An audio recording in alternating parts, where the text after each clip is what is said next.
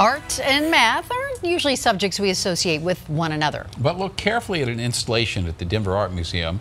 You'll see numbers everywhere. Denver 7's Jason Grenauer adds up all the ways this will impact our community.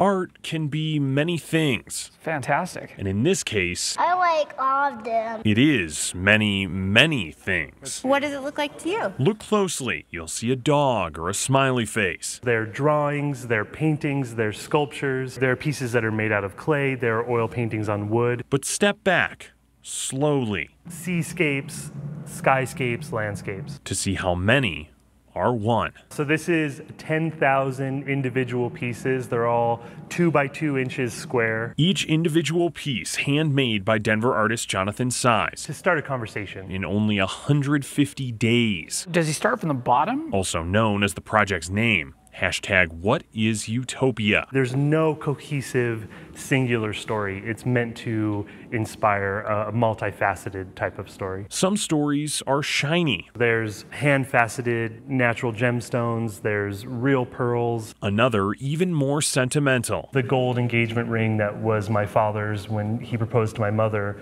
that's included in the boxes. And once this piece's run comes to an end in November, even more stories will come from it. All 10,000 pieces will be deconstructed from the column, individually wrapped in brown paper, and then given away as free gifts to 10,000 different people. Almost need a ladder, don't you? A way of distributing this wealth of art without requiring any wealth at all. It's really creating value in experience. Oh, I love it. An emotional transaction instead of a monetary one. At the Denver Art Museum, I'm Jason Grenauer, Denver 7.